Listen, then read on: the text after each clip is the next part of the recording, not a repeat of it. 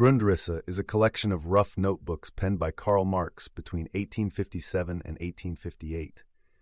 The term itself means outlines in German, and although the work is fragmented, it covers a wide range of topics that provide a groundwork for Marx's later economic theories, primarily explored in Das Kapital.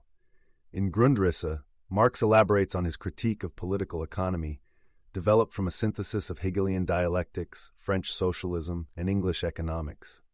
In the broadest sense, Grundrisse can be seen as a meditation on the process of capitalist production and the problems inherent in the capitalist mode of production.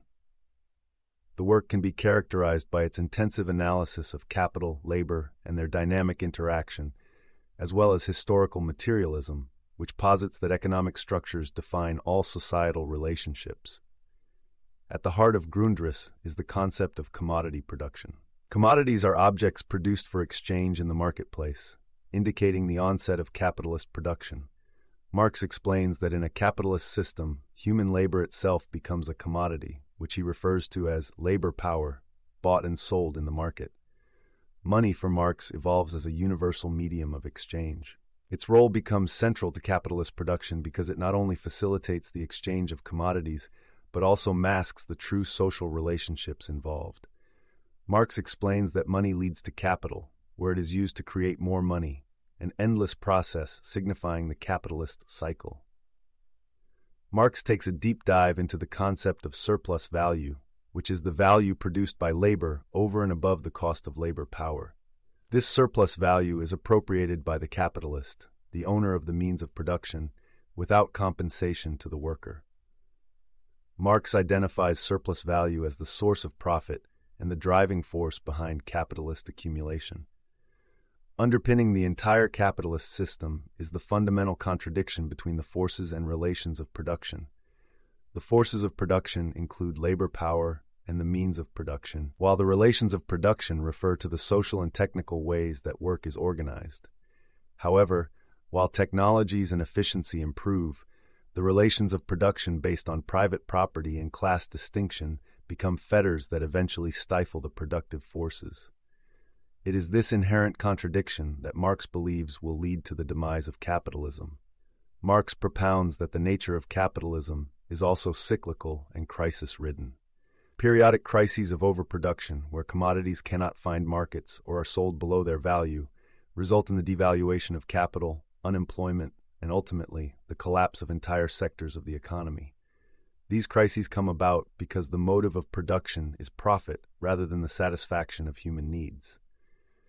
The concept of free time is crucial in Grundrisse. Marx envisions a society where individuals have more leisure time as the necessary labor time decreases due to technological advancements. However, under capitalism, this free time is absorbed by the generation of surplus value rather than contributing to the well-being of the individual. Marx elaborates on the social forms of production, explaining how different organizational structures of society correspond to specific modes of production, from tribal and ancient communal systems to feudalism and then capitalism. Each societal structure emerges, grows, and is eventually replaced as it becomes a hindrance to production. A critical component of Marx's analysis is the distinction between formal and real subsumption of labor under capital. Formal subsumption occurs when pre-existing forms of labor are taken over by capital without changing the mode of production. In contrast, real subsumption involves the Industrial Revolution's fundamental transformation of labor processes, optimizing them for the generation of surplus value. Furthermore, Marx discusses the notion of the general intellect. This concept refers to the collective knowledge and skill embodied in machinery and productive technology developed over time. In capitalism, this general intellect is appropriated by the capitalist class, despite being a creation of the collective efforts of workers. The Grundrisse also touches upon matters such as competition among capitalists, the role of credit, the global market, and the international division of labor.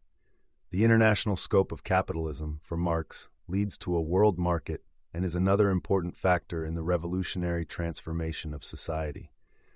As capital extends across the globe, it not only encounters pre-capitalist structures, but also interconnects national economies, laying the groundwork for a potential global uprising against capitalist modes of production.